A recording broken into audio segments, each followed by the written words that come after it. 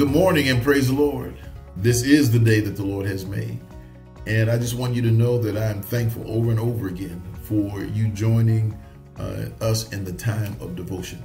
And today's devotional is entitled Unbeatable Joy. And it comes out of 1 Thessalonians chapter 1, verse 6. And it reads this way.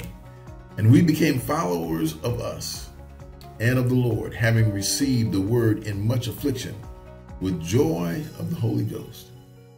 And when we take a look at the context, Paul is saying we have to know whose we are. We have to know that we belong to the Lord. And the Lord, through his calling out, through the revelation that we have of him, we became followers of the Lord and we received his word, but in much affliction. There may be affliction because you had to overcome flesh in order to be that follower. But you also had to overcome the world and its impact on our lives.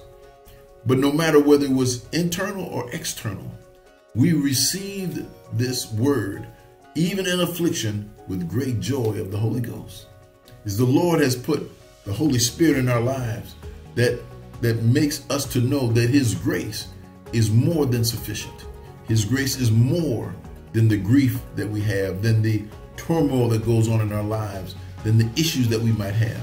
His grace is sufficient, and we do possess the joy of the Holy Ghost. This has been a moment of grace with Dr. Brazier. May God bless you. May God keep you in Jesus' name.